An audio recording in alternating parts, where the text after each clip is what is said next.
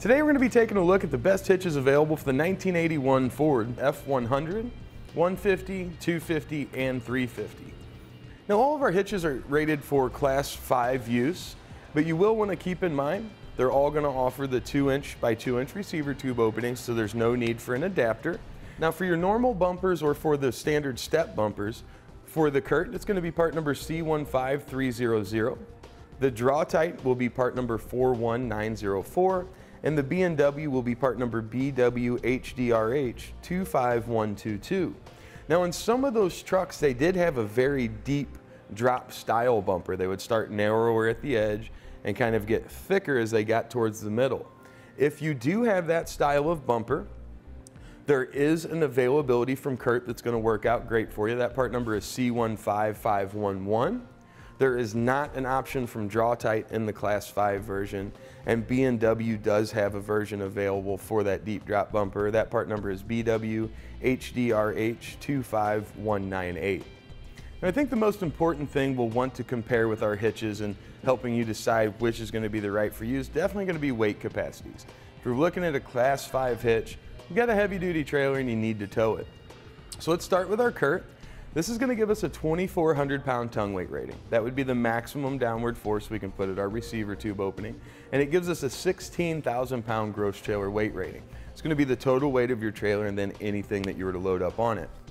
Moving to the Draw-Tite, it's going to have a 1,000 pound tongue weight rating and a 10,000 pound gross trailer weight rating. And the B&W, 1,600 pounds for the tongue weight rating and 16,000 pounds for the gross trailer weight rating. Now, if you're dealing with trailers that size, weight distribution is probably going to be something that you'll want to look at as well. For the Curt, it's going to keep the same 2,400 pound tongue weight rating, but the gross trailer weight rating will go up to 17,000 pounds when using weight distribution.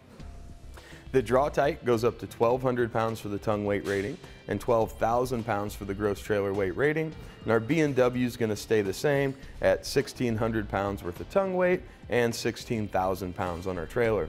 Of course, you will want to check the owner's manual of your truck to see what its tow rating is and use whichever of those numbers are the lowest. Now, another factor you may find important is going to be the finish on each of the hitches that we have. You'll see the B&W is going to have what I feel is the nicest finish on it. It's a really nice high gloss finish. Gives us more of the original kind of look that the trucks had when they came out. If we move up to the Draw-Tite, this is going to be more of your standard kind of a powder coat finish, not too much gloss, not too like matte finishy or anything like that, just more of a standard powder coat. And then when we look at our Curt Extra Duty, this one's going to have a really nice matte finish to it. A lot of vehicles have kind of been changing over to this style of paint and the matte look, so that might be a really nice look to go with that. Now when dealing with big trailers, safety chain connection points can also be somewhat of an issue.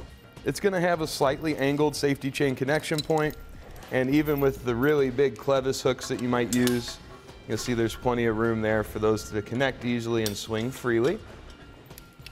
The smaller safety chains are also going to go on there without any kind of issue, but they're not going to hang straight down.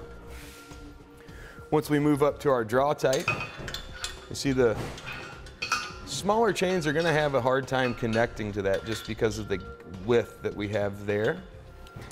And when we look at our larger chains, they are going to fit in there. They have some freedom to move, but they won't rotate. So there's just enough room to get that one connected. And then when we move up to our Curt, they're going to switch back to those larger, more open style connectors. You see that's going to give us plenty of room for those to move freely there. And then with our smaller type hook, as you can see again, not really going to hang down just because of the width that we've got there. Now all of our hitches to secure our items are going to use a 5/8 diameter pinhole. You want to be sure whatever pin, clip, anti-rattle device or locking hitch pin you choose is rated for Class 5 use. There will be plenty of room on all of our hitches for using those items. I don't think you're going to run into any interference there at all. There's going to be one exception in the holes on the Draw-Tite. You'll see there's a second smaller hole that would be located closer to the rear of the vehicle. The only time that will be used is with the J-pin stabilization system. Now one thing I like about the B&W hitch is going to be the welded on bracket. You can see right there in the black. They're going to provide you with the hardware and also the mounting tab here for your wiring, whether you're using like a factory turn-in style or a bolt-in style. It's going to line up nicely and allow you to have your bracket back there, to have your wiring back there on a corrosion-resistant bracket.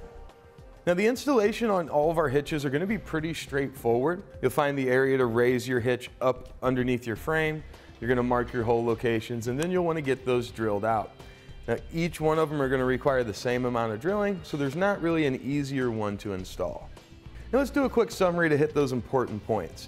As far as the towing capabilities of the hitch, I'm going to give the edge to the B&W here, simply because the safety chain connection points are a little easier to use, and we're going to have the included wiring bracket, which if we're hauling a trailer, we're going to need wiring.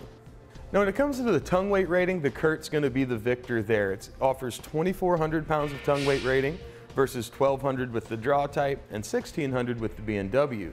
Now when it comes to your gross trailer weight rating, the B&W at 16,000 pounds and the Curt at 16,000 pounds are going to be the highest. However, remember that if you do go into weight distribution, the Curt will go up to 17,000. Now when it comes to appearances or fit and finish with the hitches, B&W's really taken their time. You can tell the welds are really nice and clean. It's got a really nice gloss finish on it. I like the appearance of this one. However, if you want a matte finish, the Curt XD is going to be the one you'll go for. Now if I were going to pick one of these to go on my truck, in all practical applications, I think the B&W is going to be the most useful. However, if you want the matte finish, the Curt's going to come in a close second. That's going to complete our look at the best hitches available for the Ford F-100, 150, 250, and F-350. We hope you find this information helpful in selecting which hitch is going to be right for you.